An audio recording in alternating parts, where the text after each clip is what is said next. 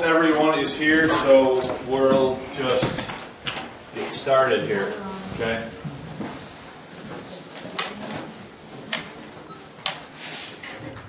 All right. Well, I just want to make a quick announcement that all of the materials from last week's class are now up on the classroom website, if you want to call it that, okay? Also, some of the main sources that I used, I linked to them for you on the internet so that you can go read them for yourself.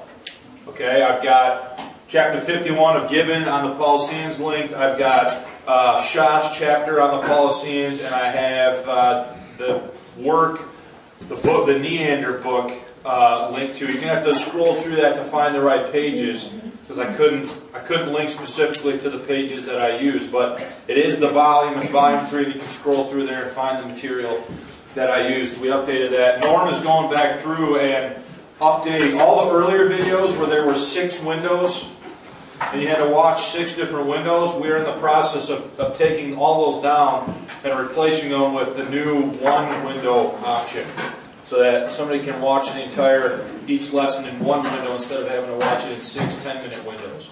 So anyway, those things are being updated and stuff like that. Today, lesson 23, the Christian Middle Ages, Bogomils, Cathars, and the Silver Line of Truth, Part 2. Last Sunday we looked at the Paulicians, which I still believe is a key study in this entire thing that we've been going through, okay? Because it demonstrates that there have always been people in history that have believed similar things to you and I, okay?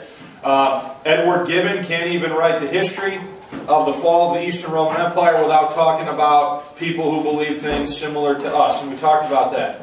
Now what we're going to look at this week is how those people, we discussed their persecution, right? How the Empress Theodora killed 100,000 of them in about 20 years, or I forget the exact time frame. But when the persecution comes, those believers are going to spread out, okay? And one of the places they're going to spread out to is they're going to, like I said to you last Sunday, they're going to cross the Bosporus Straits across from Asia Minor, Turkey area, into the Balkans on the other side of the Black Sea.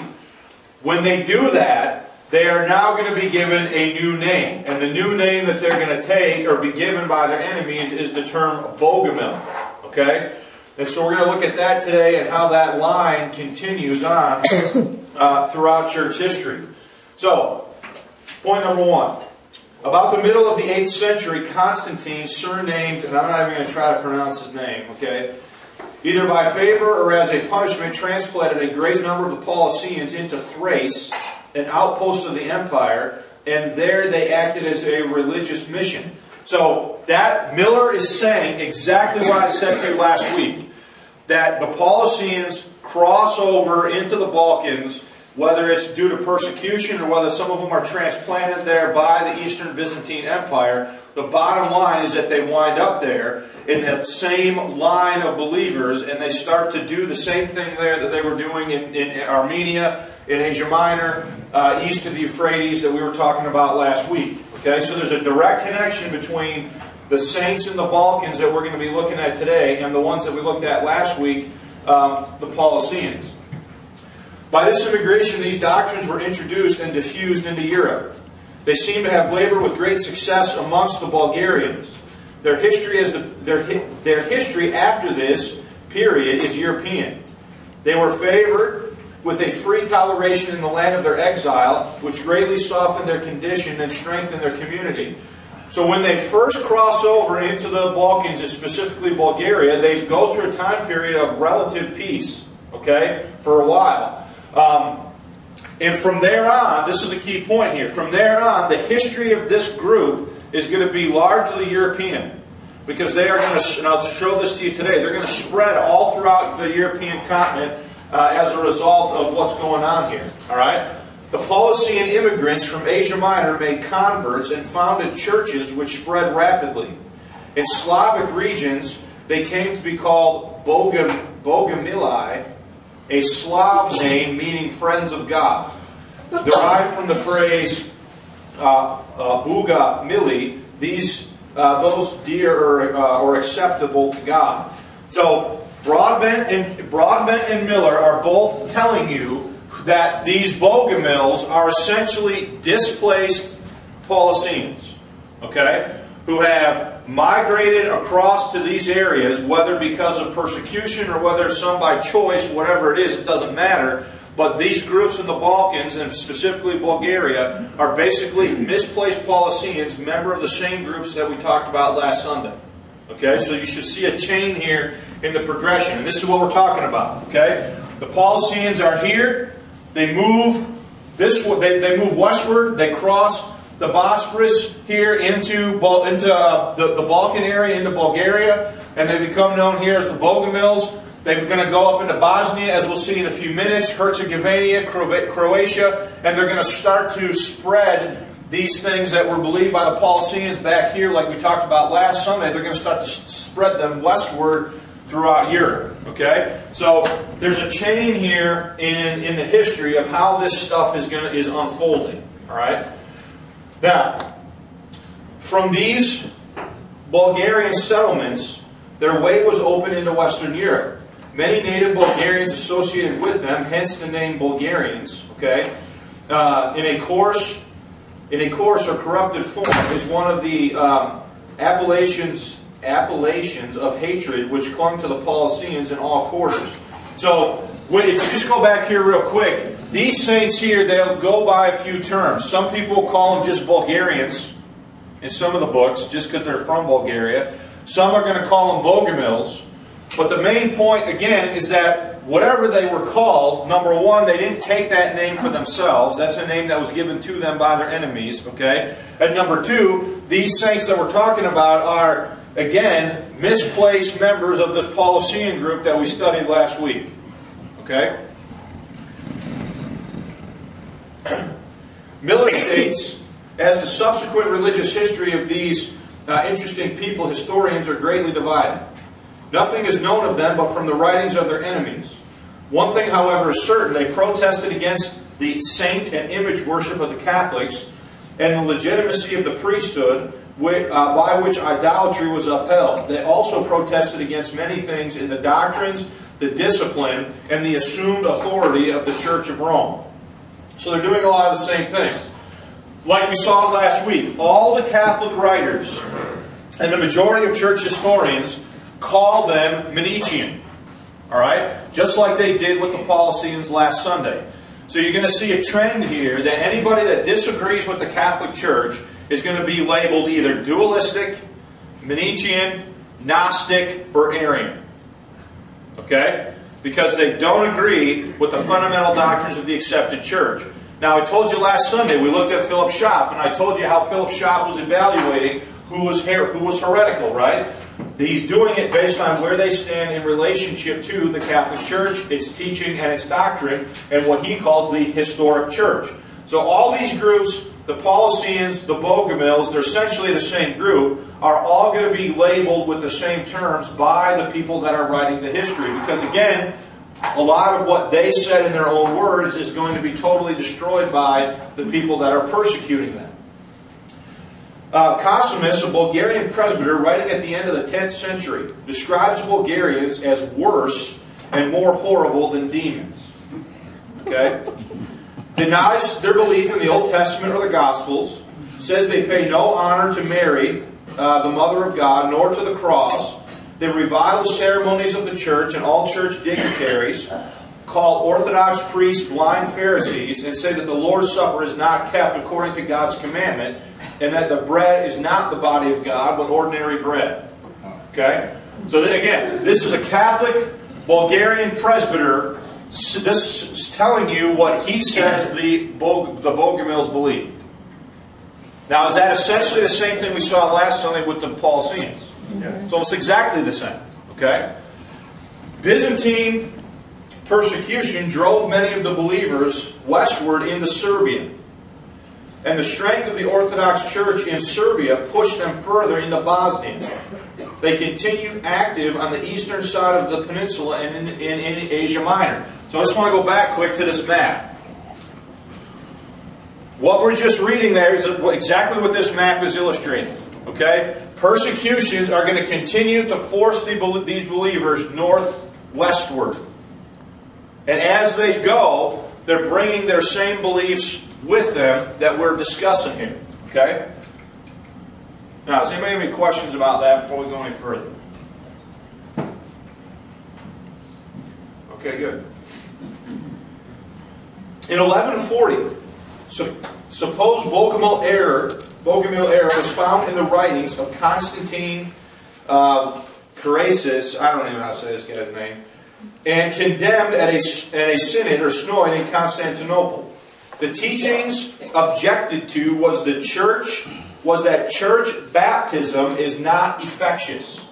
Now remember, what did we study last week about the Paulicians? What did they believe about water baptism? That it's not for today. Okay? So the Bogomils, when they're condemned by a church meeting in Constantinople, what is the church meeting condemning them for? They're condemning them for teaching that church baptism is not effectuous. Alright? That nothing done by unconverted persons, though baptized, is of any value.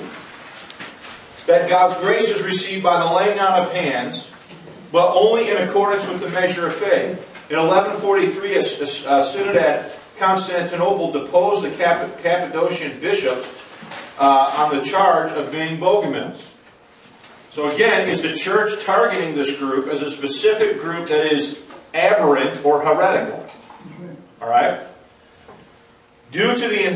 Whoops, getting ahead of myself here. Due to the incessant persecution, eventually many of the saints in Bulgaria put themselves under the protection of the Catholic Church. However, the saints in Bosnia and Herzegovina fared much better. Eventually what happens here, folks, is some of the people finally just say, forget it. It's not worth it. You know, we're being killed and massacred and everything else, and we're just going to go along with the flow to save our own selves. And that definitely happens here. Some of them are going to keep moving in an attempt to try to find better circumstances, and for a while they're going to find it in Bosnia and Herzegovina. Now, how many of you have ever heard of Herzegovina before? The only place you've ever heard of that ever in history is the beginning of World War II. Or I'm sorry. When the Bosnians assassinate the Archduke, and the beginning of World War I is going to start in the Balkan area. Alright? But it's actually going to be a haven for a while for some believers. By the 12th century, there were already many Bogomils living within the borders of Catholic Bosnia. In 1180, the Catholic band, now that's what they called their leaders, okay, in Bosnia, was addressed by the Pope as a faithful adherent of the Church. But by 1199, so 19 years later, it was widely known that he and his family, along with 10,000 Bosnians, had joined the Bogomil Church within Bosnia. Okay? So, within 19 years, because of the work of these Bogomils, the bond, however you want to say it, converts to their doctrine, and about 10,000 Bosnians join them and are allowing these groups to practice very openly and freely their beliefs within the borders of Bosnia. Now, who's not going to put up with that? The church is not going to put up with that. Okay? Minislav, Prince of Herzegovina, took the same stand, as did the Roman Catholic Bishop of Bosnia. The country ceased to be Catholic and experienced a time of prosperity that has remained proverbial ever since. There were no priests other than the priesthood of all believers was acknowledged, and the churches were guided by elders who were chosen by lot, several in each church, and an overseer. Okay? So are these guys more closely following the pattern of how the local church should function that we studied back in lessons 6 and 7? Okay? So are they rejecting the hierarchy of the church, the Catholic Church? Alright? They are functioning at a more localized, I'm just going to say organic level than the established Catholic Church was functioning. So again, that's a clue to how these groups thought the local church should function. They did not view themselves as just one more level in a big hierarchical structure. They viewed themselves as having local control, appointing their own elders, their own bishops, and having a multiplicity of elders, just like we studied Paul taught in his epistles. Okay? Now, here the church is going to get mad. Pope Innocent III, with the help of the Pope Innocent III, with the help of the King of Hungary, brought such pressure to bear on Curland-Ban that at a meeting in 1203 between the Pope's envoys and the Bosnian leaders agreed to submit to the Roman Church. They promised never again to relapse into heresy, but to erect an altar and a cross in each of their places of worship, and to have priests who should read the Mass and listen to confession and administer the sacraments twice a year. Now look, how does, we talked about this. In the Middle Ages, are the popes essentially dictators? So he doesn't like what's going on in Bosnia, so what does he do? He gets the King of Hungary to put political military pressure on the King of Bosnia, to the point that the King of Bosnia just says, fine. Well, you're right. He gets him to basically recant and say that he's relapsed into heresy, and makes him to agree by putting military political pressure on him to go ahead and submit to the demands of the Pope. Now, should that, based on what we've looked at so far, should that surprise you? I don't think that should surprise you at all. Though under pressure of the threat of war, the man and the rulers of the country made such an agreement, the people entirely refused to accept it or to be bound by it in any way. The peace which Curland-Ban purchased by yielding to Rome was not of long duration, for he could not compel his people to observe its terms. So, are the believers in the churches going along with this? No, they refuse to submit. Now, on his death in 1216, what does the Pope do? The Pope appointed a Roman Catholic leader, interestingly enough, and sent a mission to convert the Bosnians. Convert them to what? Catholicism. All right? The churches of the country, however, increased the more and spread into Croatia, Dalmatia, Istria, Crinolia, and Slovenia. So all of those Slavic states that are over there in the Balkan region, they are going to begin to have Bogomils coming into their territories as a result of these persecutions. So every time the church, organized church, is persecuting these believers, are they ever able to totally stamp them out? No, because they just move somewhere else. Some 6 years later, the Pope, despairing, watch this, despairing of converting the Bosnians by other than forcible means, and encouraged by the success of his crusades in Provincia, ordered the King of Hungary to invade Bosnia. The Bosnians deposed their Roman Catholic man and elected a Bogomil to be their leader. So, was this belief system strong enough in this area, number one, to initially attract the leader of the country to convert to it before the Catholics threatened him, and number two, for the people later on to elect their own governmental representation of this, as a member of this group who was a Bogomil. So, meanwhile, with constant pressure of Islam becoming an increasing danger to Europe and Hungary was in the forefront of the fight, yet this did not awaken the Catholic countries to see the folly of destroying a barrier between them and their most dangerous foe. So, understand what he's saying. As the Muslims are coming, the Muslim armies are coming, are the Catholics worried about that? Oh yeah, they're worried about it, but they're not worried about it enough to stop persecuting the Bogomils, because here come the Muslims. You following that? So they're more concerned with rooting out the supposed heretics from their midst than they are with allow with sort of, at least militarily, uniting with them and helping them fight the Muslims. That's how upset they are. You know what this kind of reminds me of? This kind of reminds me of Hitler. When the Allies landed in France, he still gave priority rail traffic to the deportation of Jews to the death camps than he did over moving his army over to Europe. Because he was so fixated on what he was trying to do with the Holocaust that he made decisions that gave that priority over how he was going to move and allocate his forces to fight the Allies who had just landed in France. So the Catholics here cannot see past the hatred that they have for these groups that are not part of the church. Let's finish that point. The struggle between Christendom and Islam swayed to and fro on its long battlefront, but whenever the papal party prevailed, persecution in Bosnia began afresh. So that in 1450, some 40,000 Bogomils with their leaders crossed the frontier into Herzegovina. So they're more concerned with that. Once again, last point here on this page, once again, some of the believers threw in their lot with the Muslims due to the ferocity of the persecutions leveled against them by the Catholics. So, like we saw last week, some of the believers said, you know what? We already know we're dying here in large numbers.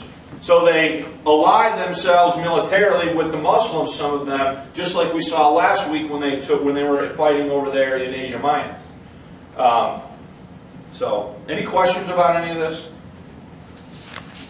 It's interesting to me that you have a similar thing with the Baptists, the Anabaptists. They were insisting that you needed to be baptized again, but some of those protested that and changed their name to Brethren. That's where we get the whole Brethren fellowship. Basically, they were Baptists.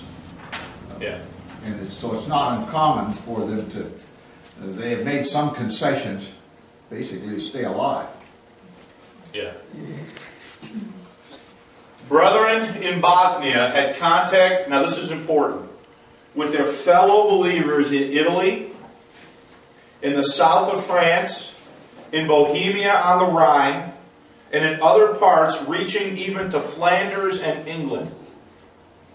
So these persecuted saints in the Balkans had contact with, had relationship with other communities of similar believers that were spread throughout southern France, northern Italy, and the Rhine area of Germany, reaching in some cases all the way into Flanders and parts of England.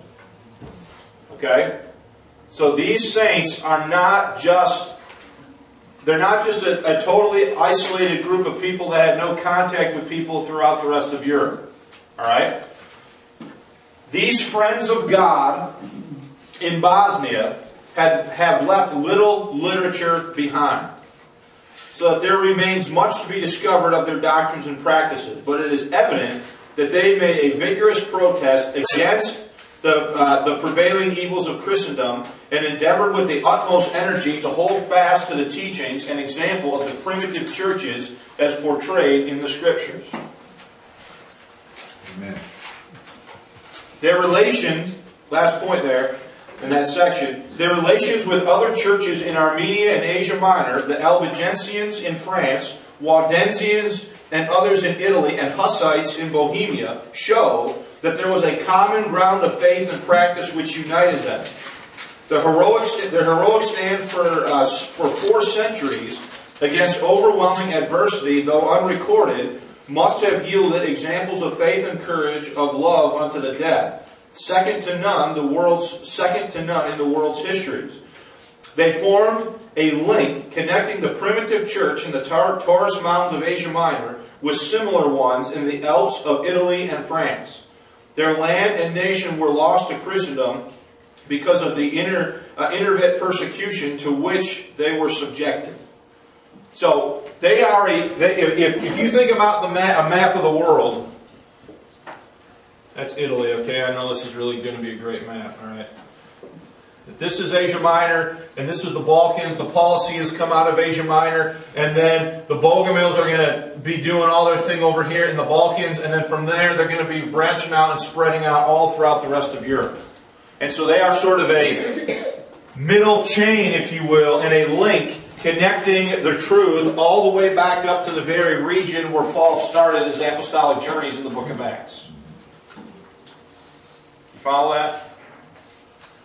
Any questions before we look at their beliefs specifically? Now, as they were doing that and going west, was the Catholic Church coming at them constantly, trying to dismantle them? And everywhere they went, the church eventually went after them. Now, if you know anything about the geography here, in northern Italy, southern France, Austria, you have a big mountain range called the Alps. Right? Next week we're going to look at some groups that for quite a long time found relative seclusion from all this, living way up in the mountains of the Alps region. But eventually the church is going to go after them too. And when they do, more of those people are going to be killed than any of the other groups. Okay? But that's partly because they were one of the bigger groups too. The Waldensians. Yeah. Now I'm assuming from what you said last week about them having the multiplicity of scripture, they had a lot more of it available to these groups that we're talking about now than the Catholic Church has ever allowed out. So would you say that at least every church or every small group had a copy of Scripture? Or? I would say at least. And that's just the numbers of manuscripts that have survived. Because you got to remember, if the church is persecuting them with all the ferocity of the power that they're being offered to them, they're not just killing them, but they're destroying whatever writings, whatever they can get their hands on, they're killing or destroying. It's the same thing, you know, when the Pope put a papal bull forth excommunicating Martin Luther. It didn't just say we kicked Martin Luther out of the church. It said that it gave the German princes the authority to burn, and the papal bull literally says to erase the works of Martin Luther out of the memory of man. They're doing the same thing all along. And so that text, that Byzantine text, that majority text, that Receptus text that backs up the King James Bible is the text that these folks are dying for. Meanwhile, you guys, how many have ever heard of Sinaiticus manuscript? It's one of the so-called oldest and best manuscripts, right? Where did they find that manuscript? In a Catholic monastery around Mount Sinai. Did any believer ever hold in their hand that manuscript and die for it? No. It was locked away in some Catholic monastery that no one ever saw. So the text of the Scripture that the saints are literally giving their blood for is the one that you have in your hand right now. That's why this King James issue ultimately is also such a big deal. Because what is it that's going to drive the Protestant Revolution? It's going to be that text being translated into the language of the people. That's what's going to drive it. And look, the scholars can come and they can tell me why I'm wrong and why the oldest manuscripts are better and blah, blah, blah, and hither and yon. I don't care. Because I'll show you why I don't care. Go to 2 Corinthians. Chapter 2. The prevailing wisdom, folks, when it comes to the issue of manuscripts, is that the older ones are better. You ever heard that before? If you read the notes, let me read to you a note also in my Schofield Reference Bible on Mark 16.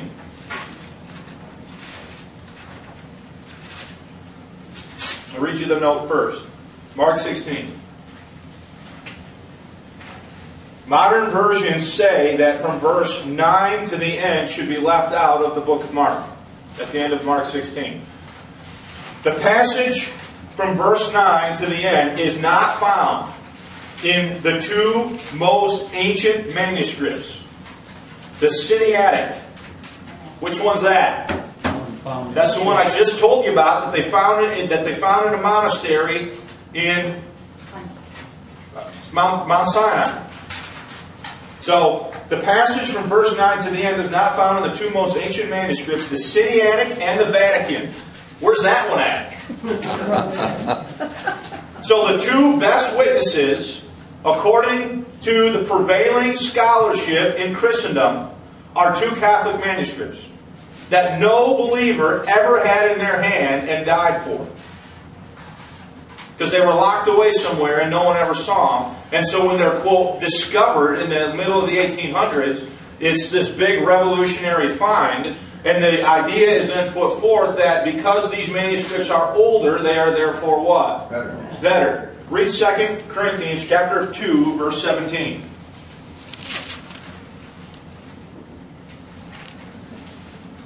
2 Corinthians? 2 Corinthians 2:17. Paul says, "For we are not as" what? Many which corrupt the word of God. Well, wait a minute. Are they already corrupting the word when Paul writes that verse? Yeah. So, if you're going to let the Bible be the thing that guides you in making decisions, will you ever, on the basis of a verse, say that older automatically means better? You will not. Because that verse says that just because something is old doesn't mean it's not been what? Corrupted.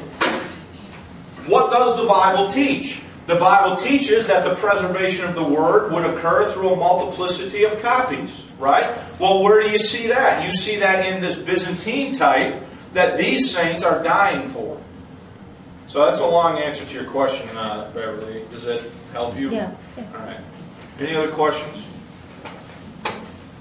Look, I just got to be honest with you. That's why this stuff about the Paulicians is, to me, such...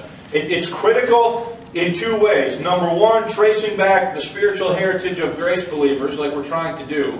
But it's also critical in putting together the how to identify where that Bible text actually was, and who actually had it, and who was actually using it.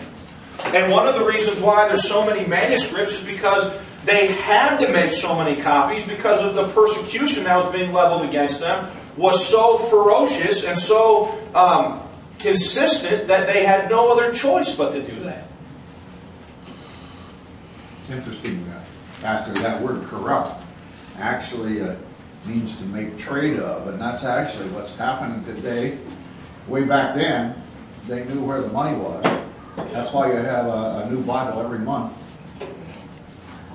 You got an automatic bestseller. That's right, and that's the corruption, was they were making trade of it. And what does Paul say in 2 Thessalonians chapter 2? He says, don't...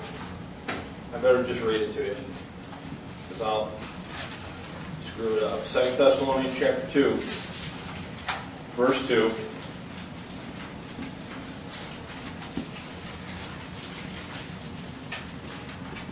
Second Thessalonians 2:2.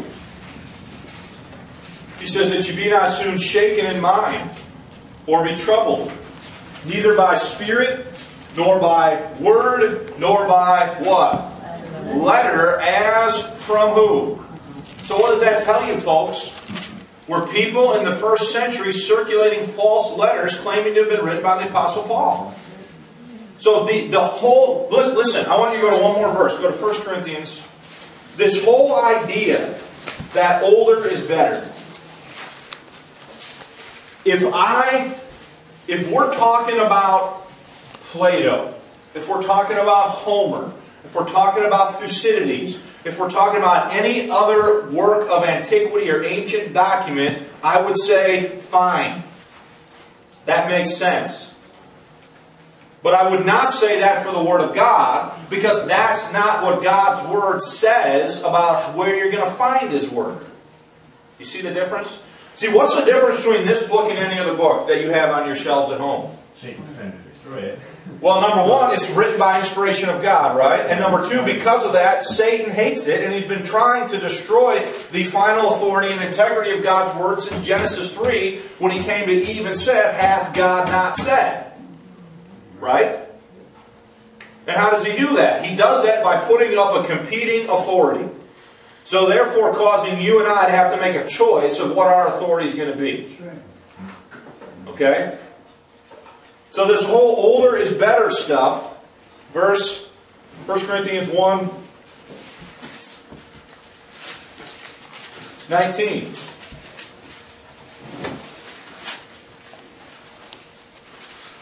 For it is written, I will destroy the wisdom of who? The wise. I will bring in nothing the understanding of the prudent. Where is the wise? Where is the scribe? Where is the disputer of this world? Hath not God made what? Foolish the wisdom of this world. In the world's wisdom, does it make sense that if you want to reconstruct the text of the Bible, that you go out and find the oldest one? Yeah. But the trouble is, that's not what God said about how He was going to do it. So again, the wisdom of the wise is confounded by simply believing God's Word. Okay? Now, we just spent 15 minutes on that, and I wasn't planning on doing that, but that's fine. Okay? That's an important deal there. I want to look now at the Bogomil beliefs. Alright? The Bogomils, like the Paulicians, are depicted as heretics in most church history books. Alright? Jonathan Hill, author of the Zondervan Handbook to the History of Christianity, makes the following accusations regarding the beliefs of the Bogomils. He says they're dualists. What did they say about the Paulicians last week? They were dualists. Those heretics are vegetarians. How dare they? Okay? They rejected the use of anything material in the church. Icons, relics, bread, wine, and so on. They claim that they rejected marriage, which I don't know of any Bible-believing person that's going to reject the institution of marriage. They say that saints, priests, and sacraments have no role in religion. And he also says that they were inspired by the Paulician refugees. Okay? So, what I want you to see here is the same things that they said about the Paulicians, they are now saying about who? The Bogomils. Alright? While commenting on the Cathars, in another chapter, Hill writes the following. The Cathar movement was something of a mixed bag, containing a number of different elements, but it was essentially a development of Bogomism, the Gnostic heresy in Eastern Europe that we saw in chapter 5. So there he's calling them what? Gnostic. What do they call the Paulicians last week? Gnostic. Okay? For the Bogomils, let me start over. From the Bogomils, the Cathars, inherited a belief in two great opposed principles of good and evil. Yeah, I've been thinking about that a lot this week too. As dispensationalists, how do we view the Scripture? That God has a plan, and who's trying to counteract the implementation of that plan? Satan. The name Satan itself means adversary, folks. When we went last year or 2 years ago, we went over a class on Satan and his plan of evil. We went through some of that stuff. Okay? But even that whole idea, I think, is there's a connection there. Kenneth Scott Lorette, author of History of Christianity Beginnings to 1500, once again echoes the standard party line regarding the Bogomils. Lorette makes the following statements regarding the Bogomils. If you would. The Bulgarian church was also troubled by a religious movement which is known as Bogomilism. This seems to have arisen in the 10th century and also declared to have been indebted to the Paulicians. These guys are making the argument for me here, folks, that these guys are related to who? The Paulicians. Declared to have been indebted to the Paulicians, even to have been a continuation of them. That set of sturdy religious groups who we met earlier in chapter 11 and who were condemned by the Orthodox as heretics, there have been active Paulicians in the Balkan area from at least the time of the 8th century, and conjugation from them is quite within the range of possibility. Bogomils had in it Bogomilism had in it Christian elements which were set in a basic context of dualism, such as we have repeatedly seen in our story. So again, they're calling them dualists. Notice again, it rejected the Old Testament. Typo here. From the latter told creation of the present evil world by God, it accepted the New Testament, but rejected the miracles of healing by Christ. Okay. Can you necessarily believe any of this stuff? Can you necessarily believe any of this stuff that these guys are saying? No. Why? Has any of their writings survived? Now, look at this. Numerous Catholic sources online, okay, report the following regarding the Bogomils' view of baptism. Baptism was only to be practiced on grown men and women. The Bogomils repudiated infant baptism and considered the baptismal rite to be of a spiritual character, neither by water nor by oil. Now, does that sound like the Paulicians we looked at last week? Okay. Now, let's go on to the next one.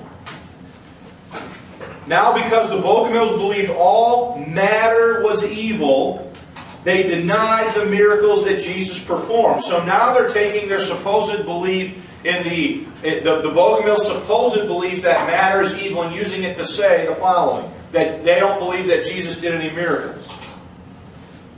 Now, because Bogomils believed all physical matter was evil, they denied the miracles Jesus performed, including the multiplication of loaves and the physical healing ministry. They rejected the Old Testament and gave priority to the Gospels and the Acts of the Apostles. They rejected infant baptism, not because of some complex justification and grace theology, but because they denied all water baptism. Now, isn't that an interesting little tidbit? Water being a physical substance was evil. In fact, Lambert describes that any previously baptized person who had left the Orthodox Church for the Bogomils was required to undergo a purification ceremony to reverse the evil effects of water baptism.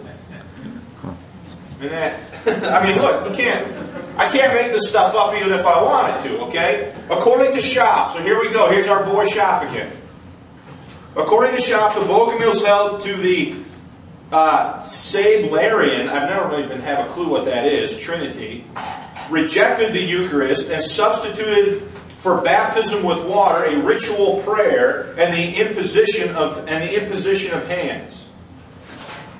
You should see a couple things here. Number one, do these guys even all agree amongst themselves about what they believe? No, but there's one thing that is common throughout all of this is they're calling them heretical because one of the reasons because they refuse what? Water baptism.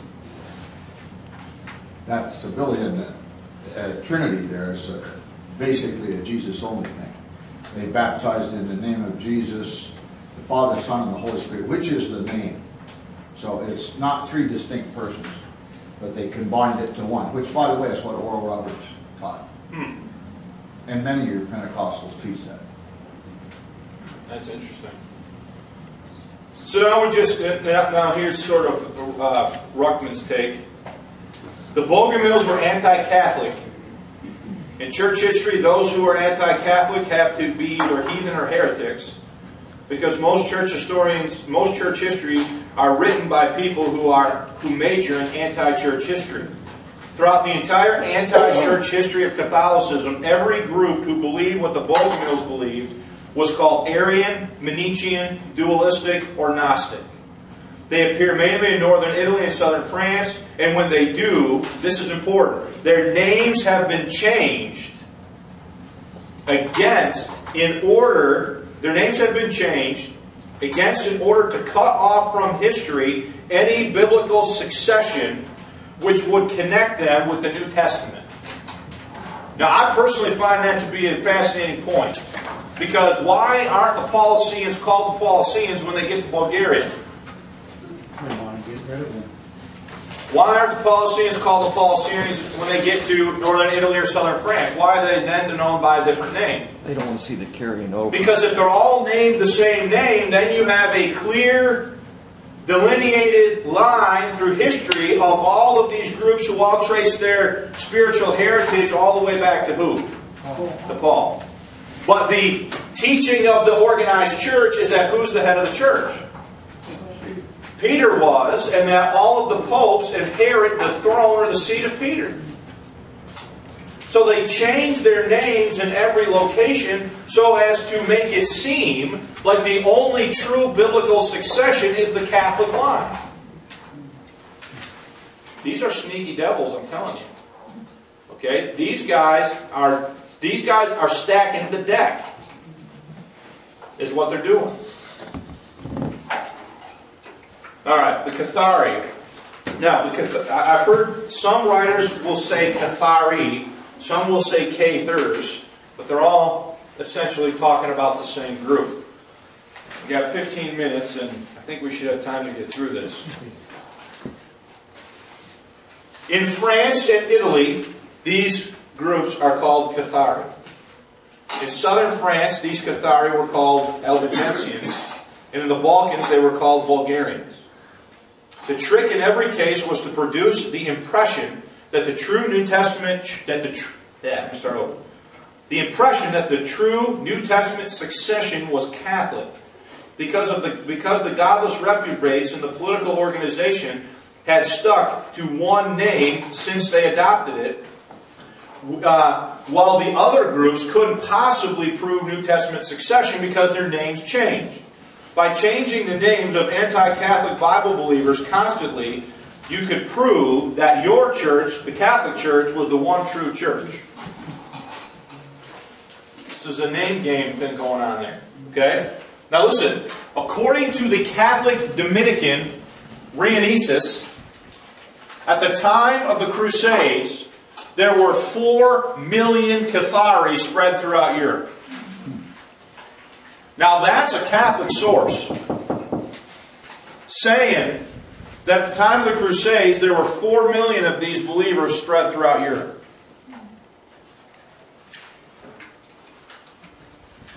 Once again, Schaff articulates the standard party line regarding the Cathari. Please look at the following sources, the quotes that are in your notes. Number 1. The most widely distributed of the heretical sects were the Cathari.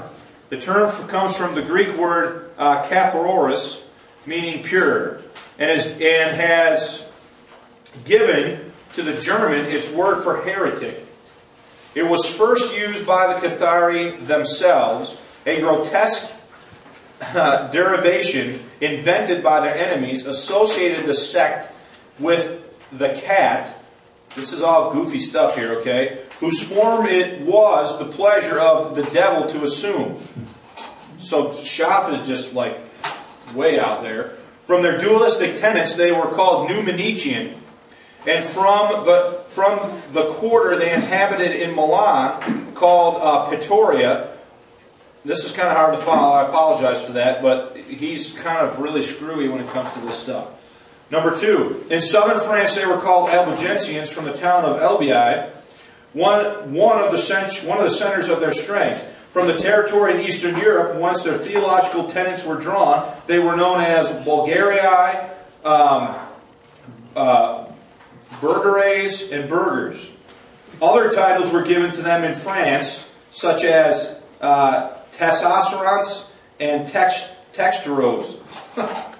From their strength among the weavers and industrial classes, the Publicii, blah, blah, blah, a corruption of who? Now you see how many different names do they have for them in just two paragraphs? I can't even read them and keep it all straight. But if you follow the one thing you can follow, he's saying that the Cathars are related to the Bogomils in Bulgaria, who are related to who? Paulicians. Next one. It was the general belief of the age that the Cathari derived their doctrinal views from the heretical sects of Eastern Europe and the Orient, such as the Paulicians and the Bogomili. This was brought out of the testimony of members of the sect at their trials, and it has in its favor the official recognition of the leaders of Eastern Europe, Bosnia, and Constantinople gave to the Western heretics. The Cathari agreed to use the expression of their opponents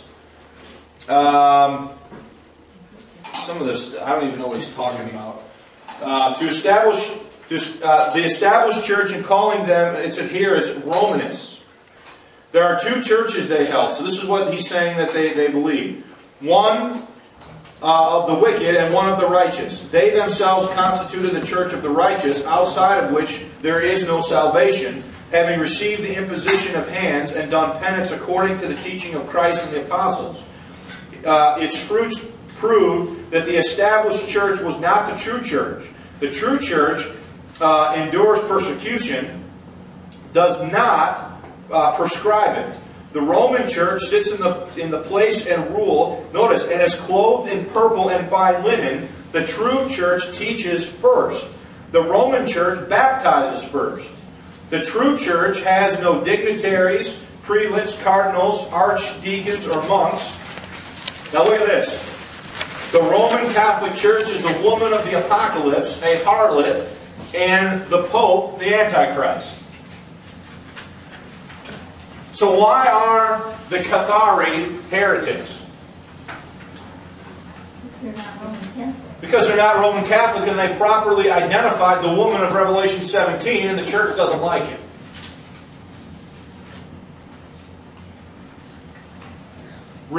Last one. Renunciation of the seven sacraments. Baptism with water was pronounced a material and corruptible thing, the work of an evil God. Even little children were not saved who received absolution and the imposition, I think that should say hand, sorry about that. The baptism of the established church was the baptism of John the Baptist, and John's baptism was an invention of the devil. Christ made a clear distinction between baptism with water and baptism with power. Now, I don't know about you, but I find it highly fascinating that when they go about calling these guys heretics, what comes up over and over and over again? The fact that they didn't practice what? Water baptism. Now, they have all sorts of explanations and different concoctions as to why, but you can't get around the fact that they don't do this. Now, Bruce Shelley, author of Christian history or church history in plain language, follows Schaff in repudiating the Cathars as Gnostic and dualistic. Like the Gnostics in the early church, the Cathars held that the universe is the sense of an eternal conflict between two powers, one good, the other evil. Matter, including the human body, is the work of this evil power, the God of the Old Testament. He had, they claimed, imprisoned the human soul in its earthly body. The Cathars were an immense peril to the Roman Church. Not only had they revived the ancient dualistic heresy, but by 1200 they had gained the protection of the Prince of Toulouse, a cultural area in southern France, and were spreading at an alarming rate. 3 weapons were at the church's disposal: preaching to return them to the truth, a crusade to crush all the hardened resistance, and the Inquisition to uproot heresy completely.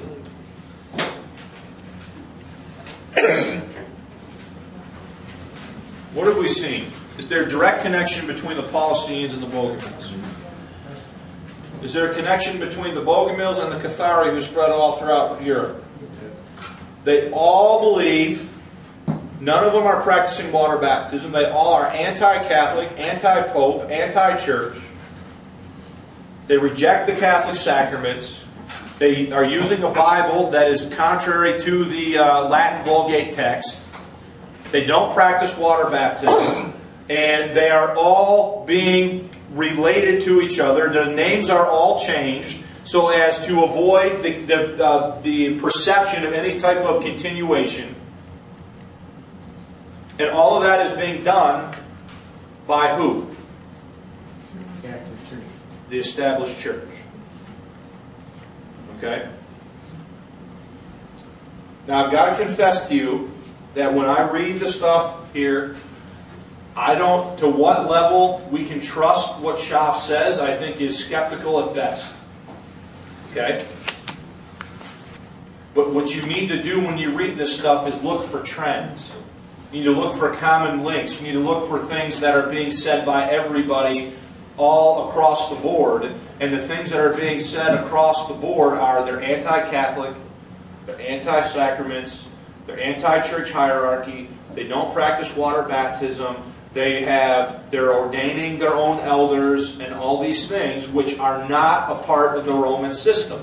And they view, for the one source just said that they viewed the woman of Revelation 17 as the church. So you can see why the ruling Catholic authorities could not tolerate these people in their midst.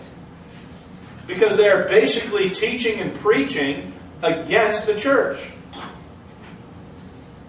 Now, before we get to the concluding remarks, does anybody have any questions or comments? You know, Yeah. I was reading that Papal Power book, and in regards to the destroying all the books you were talking about, there was a time in there, 13th, 14th century, something like that. The Catholic Church put a ban on literature too. Good. I forget what Yep. they call that. The but- list of forbidden books. Yeah. And guess what one of them was? Well, The one of Bible. them was. The church bans the Bible. Now that's an oxymoron for you if there ever was one. And who do they hate more than anybody else? We'll get to this guy in a few weeks. A little guy from England named John Wycliffe, who does what? Translates the Bible into English. Burned at the stake. They burned him at the stake. They were so mad at him that they exhumed his bones and burned him again. Okay? And threw it into the river. Huss, they do the same thing to Huss. They would have done, and they would have done. You bet your bottom dollar they would have done the same thing to Luther if Prince Frederick hadn't stepped in and hid him away in Wartburg Castle. Amen.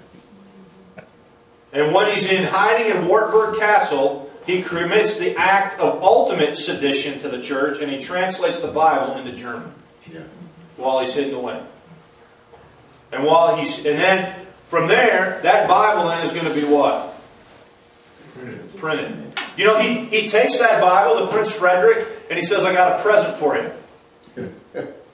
And the prince says, "You know that this is going to be viewed as an act of treason, and it's going to formally break our ties with Rome once and for all." And Luther basically says, "Yeah, I know." And the prince says, "Well, as long as you know, can I have my present now?" But you got to think about that. That guy had never read the Bible. And the average monk, the average priest, the average Roman Catholic, some of the cardinals and bishops had never even read the Bible. Okay? Alright. Concluding remarks.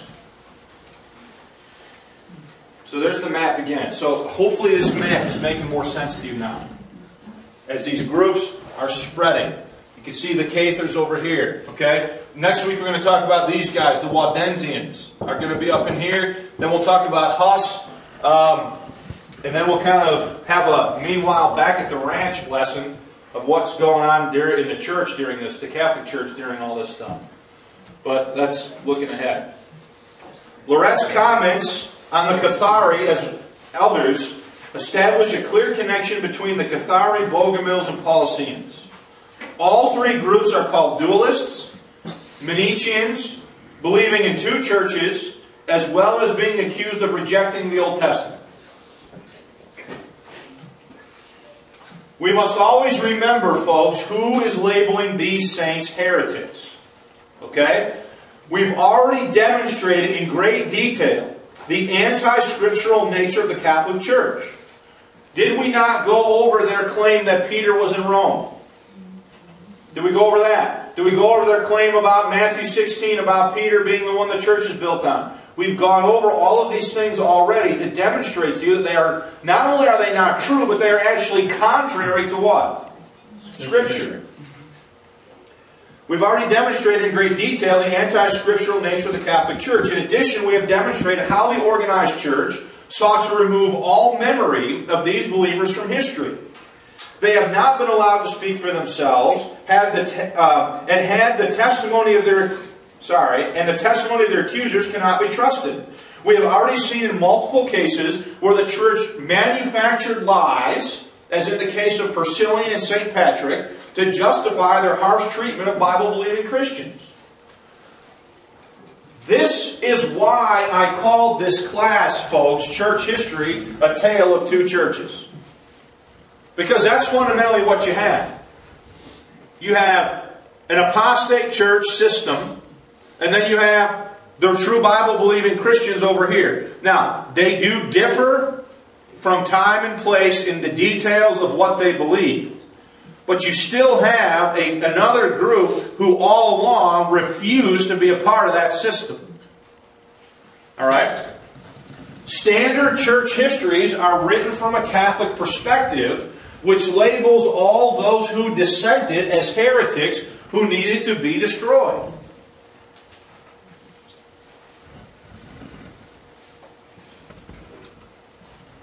Schaff, Lorette, and Hill and their troop, and this is a key point, have abandoned God's Word as the final authority when studying church history. This is why we spent so much time at the beginning of this class tracing the true nature of the church and its early removal from the authority of Paul. Without a biblical perspective, true church history is impossible. The failure of church historians to judge church history through the prism of God's Word rightly divided regulates much of their work to the category of historical fiction at best. One cannot call the history of Roman Catholicism church history unless they have discarded the New Testament before attempting to write. Now that's my words, okay? That's not Ruckman, that's not anybody else. Do you follow what I'm saying? That's why we went over. Remember back in lesson 5, 6, and 7 when I said, what is the church in the Bible? And we studied what the church is. The universal church. Then we looked at what is the local church. Then we looked at the nature of what the local church is. Remember that? And then we looked at how the churches went into apostasy while Paul was still what? Alive. Because if you abandon God's Word as the final, if you say and you go out and do church history and you do it without having the Word of God influence what you're doing, you're going to write church history like Philip Schaff, Shelley, and Lorette, and Hill. And you're going to end up calling what quite probably are the true believers, the heretics, because you've abandoned the Word of God. Should you be able to use God's Word and identify who the real heretics are? Yes. They're the ones that are teaching that in order for you to be saved, you have to be baptized as an infant. They're the ones that are teaching that when you take the Eucharist, you are literally eating the body and blood of Jesus. But, I'm just being too controversial and, I'm too close-minded and everything else. Yes, Mike? I guess I'm still having a problem getting over why Shelley and some of it. Shelley teaches at one of our most prestigious seminaries just down the street in Chicago. And facts are facts. He's an evangelical. Why wouldn't he give us the... It's frustrating for me because I don't have a master's degree in history. I can't interpret some of this stuff as well as you can. I just have to read Shelley. Because, remember the saying, all roads lead to Rome? Okay. These guys, even the evangelicals, have allowed themselves to be duped into accepting the fundamental Roman Catholic text as their Bible. Right. So if they can be duped into doing that and accepting the NIV, the New American Standard, or any other modern version as the Bible, and then establish the so-called scholarship and textual criticism to back it up, then why would you think they'd be any different when it comes to church history? Because Schaff, I told you last week, Schaff sits on the committee, the revision committee in 1881, that replaces the text of the Reformation with the critical text. And he's the same guy that writes in his church history book that the Paulicians are heretics because they rejected the historic church.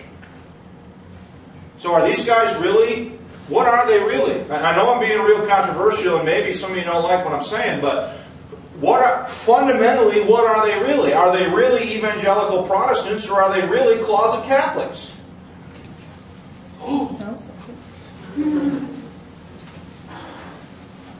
Look, I'm not trying to be unkind and uncharitable. I'm just trying to tell you the truth. Now, I know they can watch this thing. They can excoriate me 6 ways from Sunday and tell me that, I'm rejecting the accepted scholarship and blah, blah, blah. Fine, let them. I'm going to stand with this. Amen. Amen. Accepted scholarship doesn't seem to be doing something. Look, if the new versions are supposed to make the Bible easier to understand and produce a more mature Christian, they ain't working. No, that's right. They are not working. The average evangelical knows less theology and less Bible now than they did 30 years ago before any of those versions came out. And I don't care what you say about it, it's a fact. But they made lots of money. They made a lot of money doing it, and they sold a bill of goods to the evangelical world that these versions are easier to read and easier to understand, and all it's done is make them more lazy. But I know I'm not supposed to say this and be unkind, and I get fired up about this stuff here a little bit, because this is the basic stuff of our faith, folks. So, Mike, to answer your question, it shouldn't surprise you that Schaff and that these guys would say the things that they do, because who are they really, fundamentally? Now, the average evangelical doesn't know any of this stuff. They don't know who's Schaff, who's Shelley, what's the critical text, what's this, what. They don't even know. So you can't necessarily fault them for not knowing, but the guys that are running the seminaries and running the schools that should know, the reason they don't is because they have a fundamental view, just like I'm talking about here, when it comes to church history, they've said that we're going to have our own authority other than what the Word of God is. Comment? Response? Amen. Yeah. I would say the Catholics know even less than that. Oh, they do. And without a doubt. What is textual criticism? Just think about the term. Criticizing God's Word. It's what Paul says. It's man's ideas about how to be critical of the Word of God.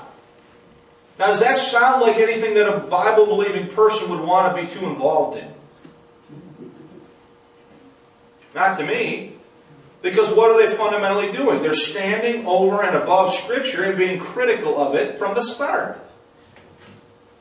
Thus the term textual criticism. I'm just a dumb guy who's just willing to believe that God meant what He said and said what He meant. That when He said I inspired, that He gave the Word by inspiration, that He said He would preserve that which He inspired, and that preserved, inspired Word needs to be rightly divided. And when you do those things, it'll lead you to where God's truth is, and anything else is just man's wisdom. All right. Well, we really got to quit. And then preacher. Did you get all that, Norm?